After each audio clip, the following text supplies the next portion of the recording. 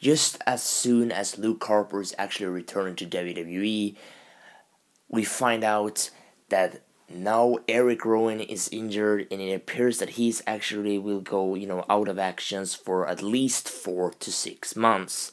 And if you're new to this, well, this is the story, guys. It appears that, Erick Rowan actually had a surgery on today to, repair a torn, rotator cuff.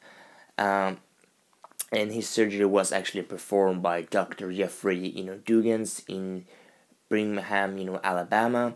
And normally this type of injury actually, takes around, kind of 4 to 6 months to recover from a torn rotator, cuff injury.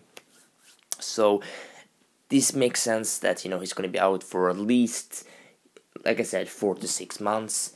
And that's just really bad, my friends, because the White family so far in WWE has not won any big title. Instead, they have getting multiply injuries, and it sucks. I mean, Bray Wyatt's struggling to get titles in SmackDown, and I think Luke Harper is gonna have the same problem, and it's just bizarre. I think it's so sad that WWE doesn't really want to push them, but in the same time, every time you push the White family or start to push them, they always get injured, and that's, I don't know.